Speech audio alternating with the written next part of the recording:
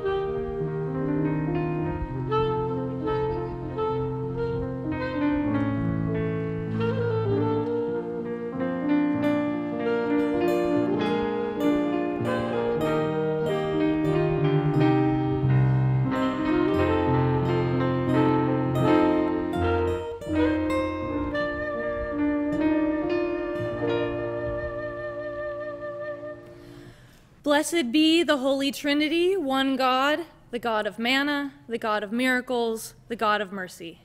Amen. Drawn to Christ and seeking God's abundance, let us confess our sin.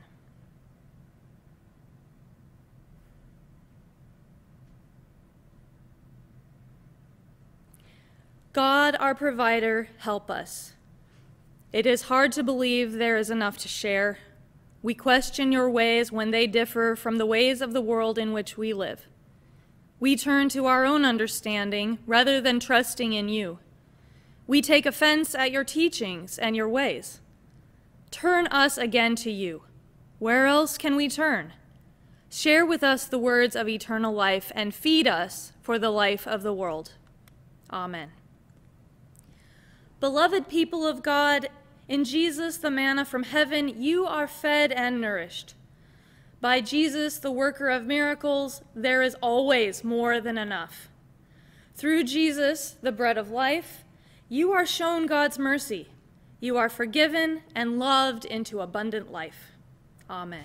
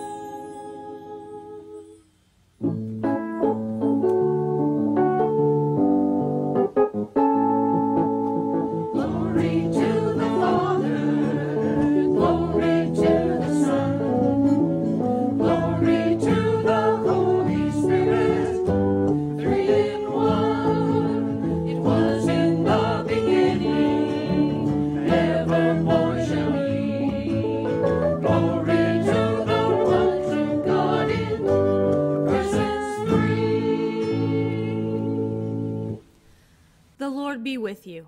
And also with you. Let us all pray together. O God, our teacher and guide, you draw us to yourself and welcome us as beloved children. Help us to lay aside all envy and selfish ambition, that we may walk in your ways of wisdom and understanding, as servants of your Son, Jesus Christ, our Savior and Lord. Amen. The first reading is from the book of Jeremiah, chapter 11, verses 18 through 20. A reading from Jeremiah. It was the Lord who made it known to me, and I knew. Then you showed me their evil deeds.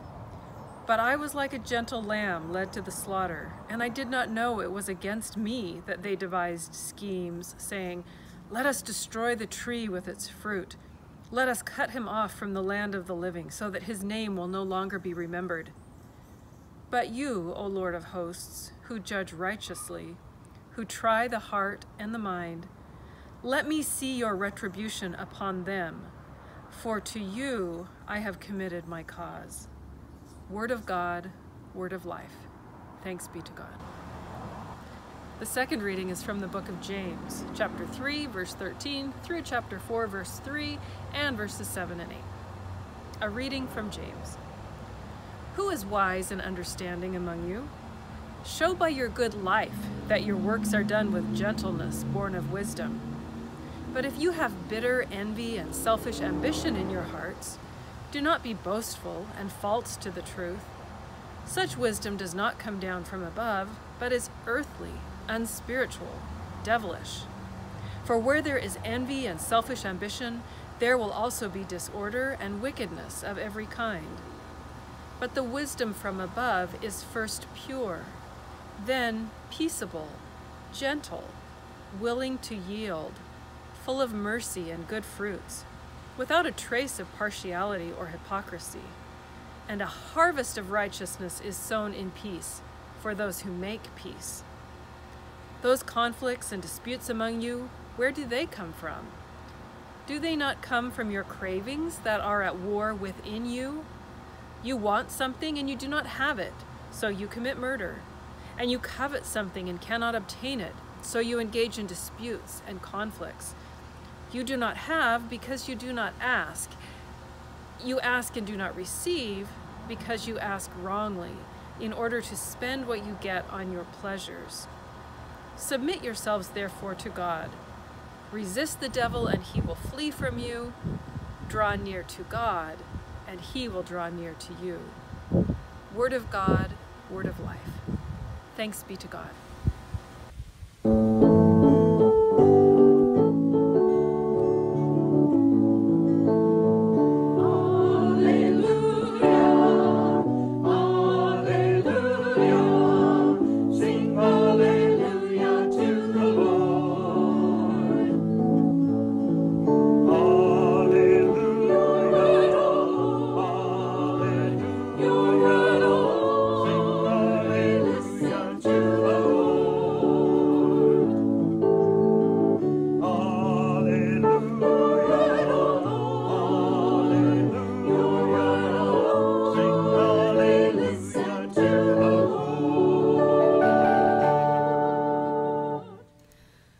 Gospel according to Mark, the 9th chapter. Jesus and the disciples went on and passed through Galilee. He did not want anyone to know it, for he was teaching his disciples, saying to them, "The Son of Man is to be betrayed into human hands, and they will kill him, and 3 days after being killed he will rise again." But they did not understand what he was saying, and were afraid to ask him. Then they came to Capernaum, and when he was in the house, he asked them, "What were you arguing about on the way?" But they were silent, for on the way they had argued with one another who was the greatest. He sat down, called the 12, and said to them, "Whoever wants to be first must be last of all and servant of all." Then he took a little child and put it among them, and taking it in his arms, he said to them, "Whoever welcomes one such child in my name welcomes me, and whoever welcomes me welcomes not me, but the one who sent me." This is the gospel of the Lord. Grace, mercy, and peace from God our Creator and from our risen Savior, Jesus the Christ. Amen. Today we are at Jesus' second passion prediction, smack dab at the heart of the Gospel of Mark. Last week was Jesus' first prediction of his death. Today is the second one, and in a couple weeks we'll have the third. And these passion predictions are bookended by Jesus healing someone from blindness. The Gospel of Mark is like a pool in which someone has dropped a stone and all the ripples are going out in concentric circles from the center. So here's the center, the heart, these passion predictions, and all these circles are going out from that. As we read along in the gospel, we encounter stories that are like these ripples, and somewhere down the line we can expect to see a parallel story on the opposite side. But today we're right here in the center where the stone has dropped. The stone is Jesus' prediction of his death and resurrection, and a little bit of what it means to be Jesus' disciples, and for us to follow him. A little bit of example what it means to be healed from a spiritual and moral blindness, which keeps us from seeing Jesus and which keeps us from seeing each other. Jesus' prediction of his death and resurrection, it was like a rock dropped in a pond, or maybe like a boulder dropped in a pond. It was just this huge splash right in the middle of this ministry of the disciples, a big disturbance. There had been some wind and waves previously, some difficulties and struggles. The disciples had trouble healing people. They couldn't understand who Jesus was. But they're learning. They're on their way. They're following. They're trying to do the ministry Jesus is giving them. And then Jesus, bam, predicts his death. And if you remember last week, Peter starts arguing with Jesus about it, and Jesus rebukes him and says for him to set his mind on divine things, to take up his cross. So, because it's such a hard teaching to understand, we get it 3 times. It tells us how important this teaching is that Jesus is sharing. So this week, Jesus again predicts his death, and this time he also says he will rise. Now, his disciples there, after last week, Peter's like, I'm keeping my mouth zipped. I'm not saying anything. His disciples are afraid to ask him anything about it.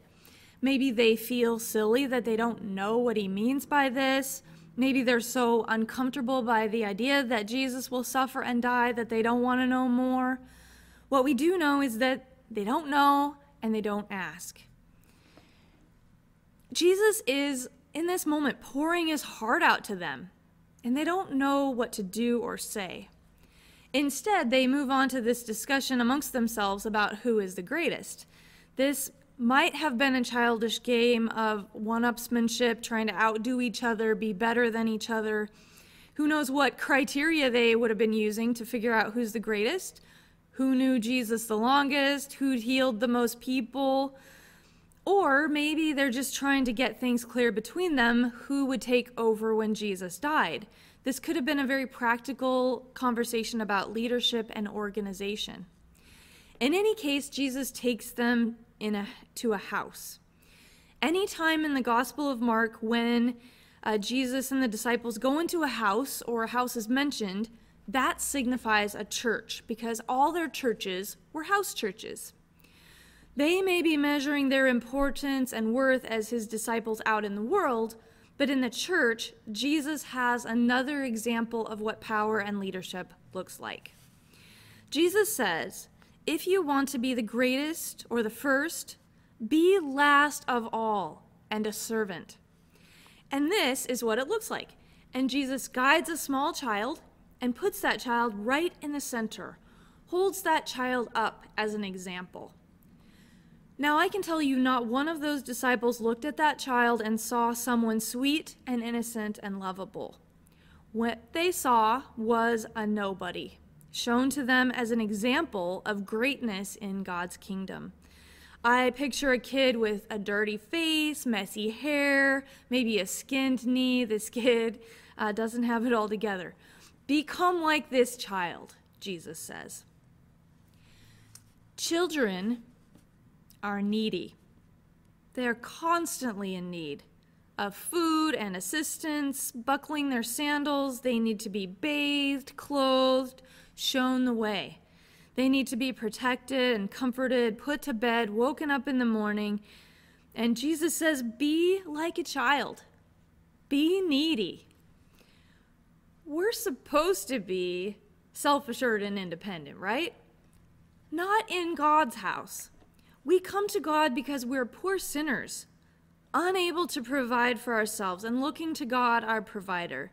We come to God because we can't make food grow. Only God can do that. We don't know the way. We're constantly getting lost. Only God can bring us home. We are needy children who are helpless and vulnerable, and we look to God, our Father, to help us. How can we admit we need help to God and to each other, like the little child? Children aren't just needy, but they're ready to learn. Children go through life curious about the world. They're looking around, they're asking why, they're asking a million questions. They're soaking up stories and languages and skills and songs. They pay attention to details and to people's emotions. They want to learn, to understand. We think we're supposed to know everything, especially if we're in a comfortable spot. If we've been around a particular church for a long time. Many of you have your areas of interest at Trinity, and you know a lot about them. Maybe you have expertise and education in certain fields that help you serve here. Many of you have been here a very long time. You are experts at Trinity, and you are experts at Lutheranism. This gospel is encouraging us all to put aside everything we know and be open and curious. What might God be doing next? What might be coming down the line? What might God have in mind for us that we don't already know? Is there someone we could ask to come alongside us in a certain ministry area, to teach them what we know and to open ourselves to new questions and insights about other ways of doing things? The word for disciple is actually learner. There's always more to learn about the Bible, about ways to grow in faith. People we've known for years have stories and experiences we've never heard. How can we be ready to learn disciples like this little child? How can we open our hearts to Jesus' teaching?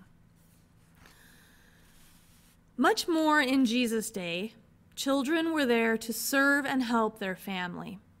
But even today, children are bossed around and told what to do. They're told to make themselves useful and given chores and sent on errands. And we, too, should not be surprised that Jesus asks us to do thankless tasks that are below our station that no one ever sees.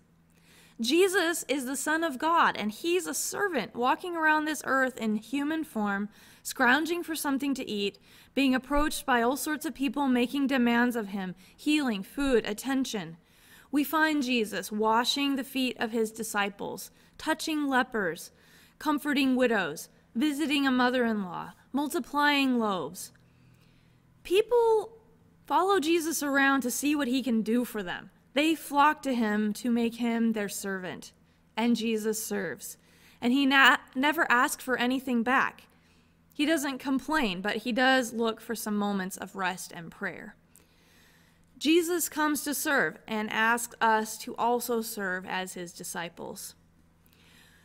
So we find ourselves Jesus' servant. We're asked to take the garbage out, to clean up the litter, to clean up human waste on church grounds.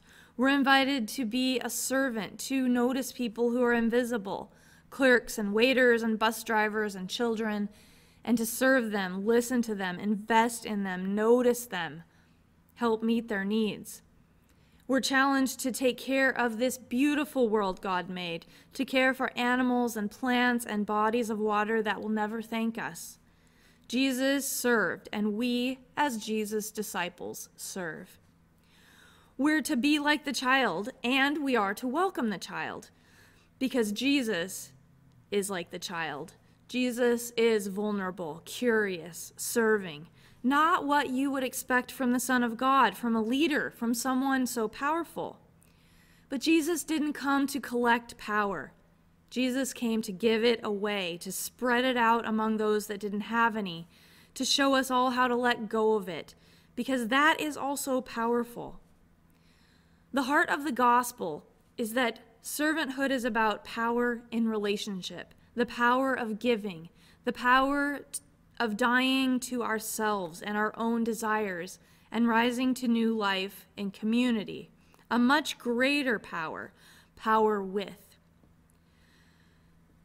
The gospel writer Mark, his community was asking, and he is trying to answer in this gospel, since Jesus ascended and we can't see him, how can we receive him? By placing that child in their midst, Jesus is showing that Jesus is found in our midst, in all the people we didn't notice in our quest for greatness or power or stability. Jesus comes to us as a needy, curious, vulnerable child. Jesus gives us grace also to be that little child, beloved of God, to love as he loved us, to serve as he served us, to look to the fringes and ditches, to see him and know him and love him, to receive and be received in grace. We don't come to God trying to prove ourselves or our greatness. We come to God and we're humbled. We come to God in our need and vulnerability. And we find that God has received us as immature and weak as we are.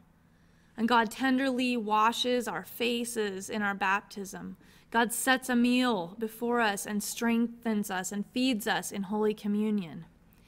God teaches us God's ways of servanthood. God gives us communities in which to serve and give our lives away.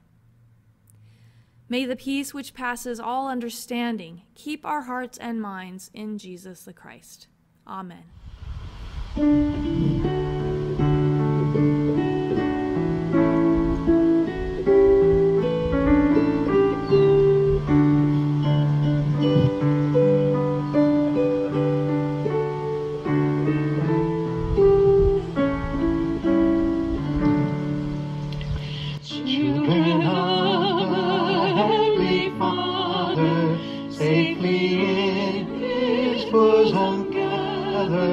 Nesting bird nor star in heaven, such a refuge there was given.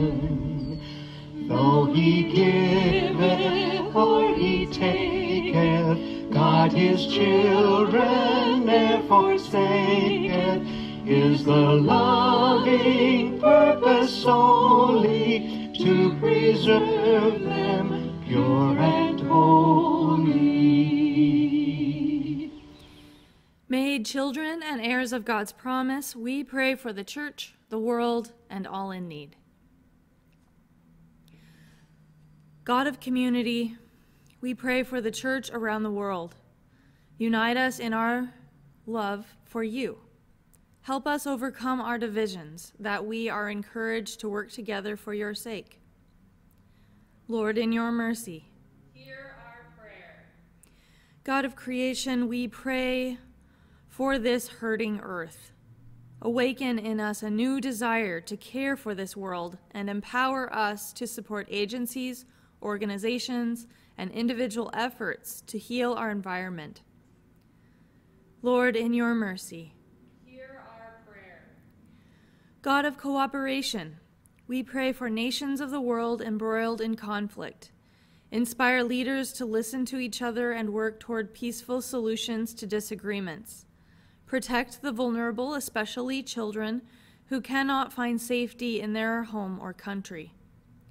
Lord, in your mercy, Hear our prayer. God of comfort, we pray for all who live with mental or physical illness. Help them find appropriate care. Bring healing and wholeness when the path forward seems bleak.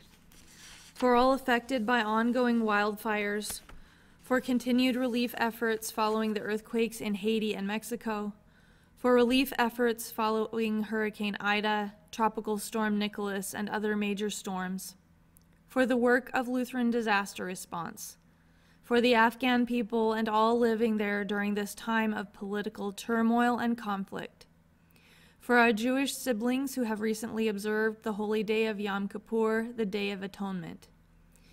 Be with also those we name now, aloud or quietly in our hearts.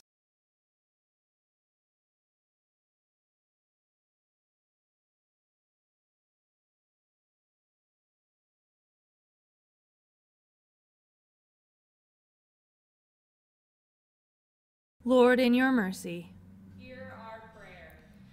God of compassion, we pray for the young people of this congregation. Renew in us your call to welcome the children in our midst. As they grow, strengthen their faith and our commitment to them. Lord, in your mercy, Hear our God of consolation, we give you thanks for our loved ones who have died and pray for all who grieve today. Shine your grace on all your saints. Lord, in your mercy, Hear our prayer. into your hands, gracious Lord, we commend all for whom we pray, trusting in your mercy through our Savior, Jesus Christ. Amen. And now we invite you to share the peace of Christ with the world around you. The peace of Christ is with you always. And also with you. This is the time that we would normally be receiving the offering, and so we thank you for all your general fund contributions, especially that have helped to decrease our deficit for the year.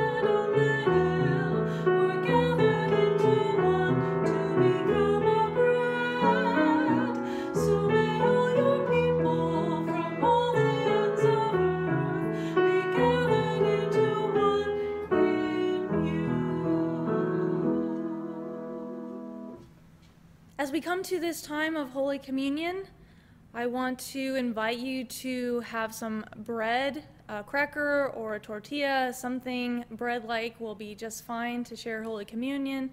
Some wine or juice would also be good. All are invited to share in Holy Communion, the true body and blood of our Savior, Jesus Christ. Wherever you are welcome to join us. The Lord be with you. And also with you. Lift up your hearts. We lift them to the Lord. Let us give thanks to the Lord our God. It is right to give our thanks and praise. It is indeed right, our duty and our joy, that we should at all times and in all places give thanks and praise to you, Almighty and merciful God, through our Savior Jesus Christ, who on this day overcame death and the grave, and by his glorious resurrection opened to us the way of everlasting life. And so with all the choirs of angels, with the church on earth and the host of heaven, we praise your name and join their unending hymn.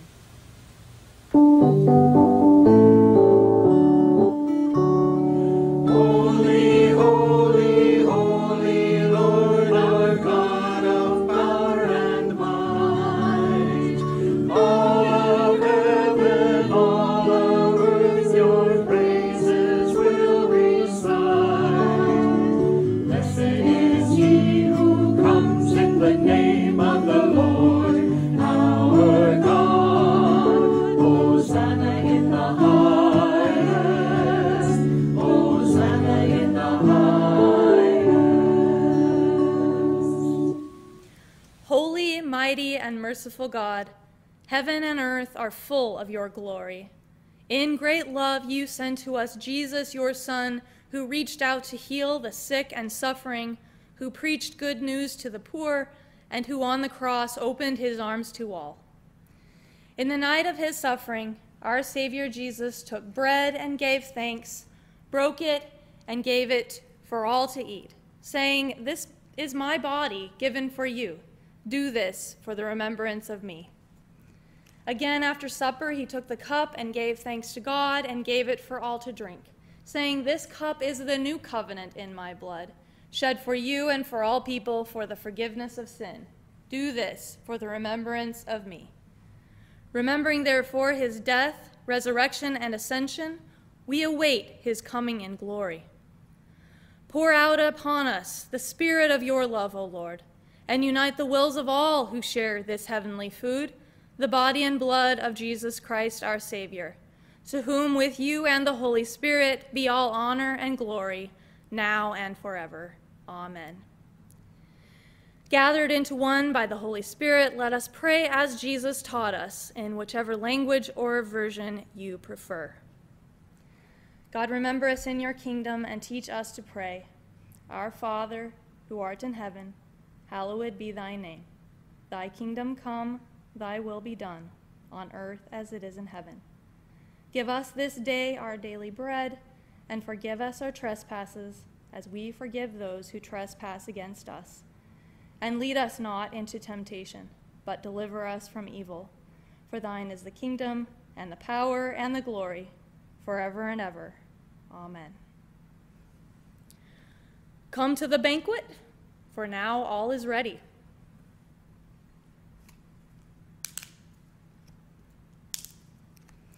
The body of Christ given for you, the blood of Christ shed for you.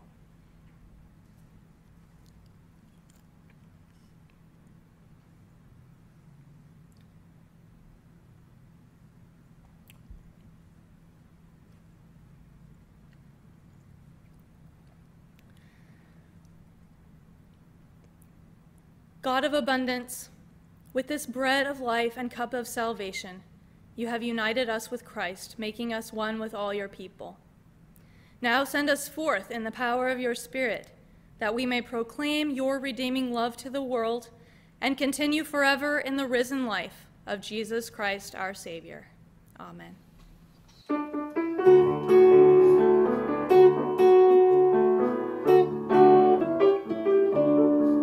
Every time I feel the Spirit moving in my heart, I will pray. Every time I feel the Spirit moving in my heart, I will pray. Oh, I have sorrows and I have hope, and I have heartaches here below.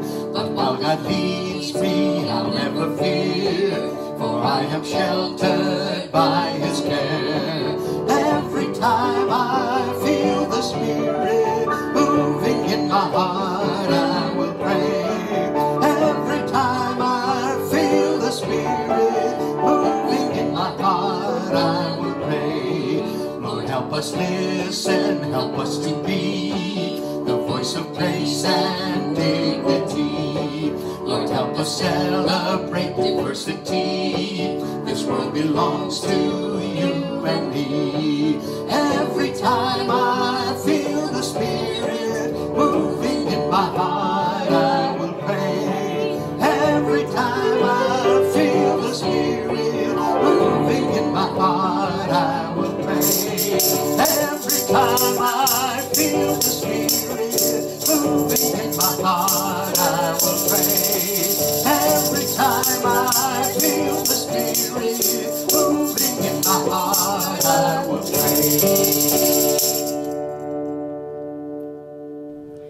The blessing of God, who provides for us, feeds us, and journeys with us, be upon you now and forever. Go in peace. You are the body of Christ. Thanks be to God.